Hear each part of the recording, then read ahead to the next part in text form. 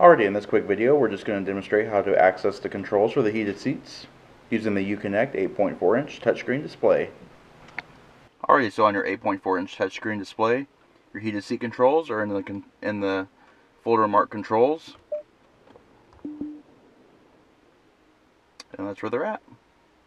If you had a heated steering wheel, it would show in this area as well. Alright, that does conclude this video, and we do thank you for watching.